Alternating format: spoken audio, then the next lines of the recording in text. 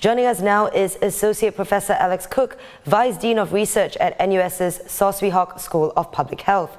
Professor Cook has shared his insights many times on the show, and he's here once again for his quick take as we move on to Dorscon Green. Thank you for joining us, Professor. So, what are the three biggest lessons you think we should take from the past few years?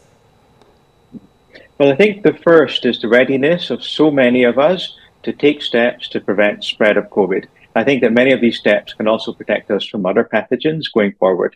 Mask wearing has become normalized, and I hope that it becomes habit to put on a mask if you're feeling sick, if you're not able to work from home, even if it's not COVID, but it's a cough or a cold. So don't throw out the masks just yet, just because you don't need to wear them on public transport. Secondly, so many of us went out to get vaccinated over the last few years, and I would love it if we could get more people to get regularly, routinely vaccinated for flu and for other bugs.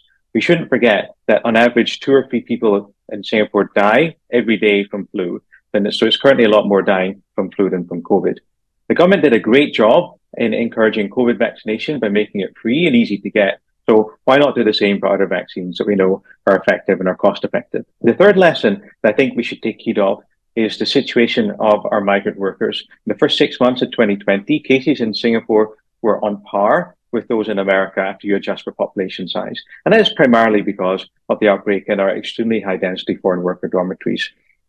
After that first wave, our foreign workers were subject to really tight restrictions for way too long. And to my mind, this is the major black mark in Singapore's response, which is otherwise very good. And so one lesson that we should remember, we ought to remember in the years ahead, is that if we don't improve the living conditions of our foreign workers, even though it may cost us money to do so, we will remain at risk of major outbreaks occurring within our borders. Finally, I think that although these last few years have been very hard, the reward for that has been a death rate that is less than 10% of that in America, for example. If we had controlled it as well, the same way that the Americans had, well over 15,000 people would have died in Singapore. Many of us, maybe most of us, would have known someone who had died of COVID. And so these people that we saved were saved by the efforts of all of us. We wore our masks. We worked from home, we tested ourselves regularly, we limited social gatherings. And because of that, we managed to save thousands of lives. I really hope that there's no COVID pandemic or anything like COVID again. But the final point I really want to make is that if there is another pandemic like COVID, or for other catastrophes like the climate crisis, I think that our experience over the last few years has shown us that we can have confidence in the people of Singapore being able to come together to fight it successfully. Thanks for watching. Be sure to subscribe and hit the bell icon to be notified of new videos.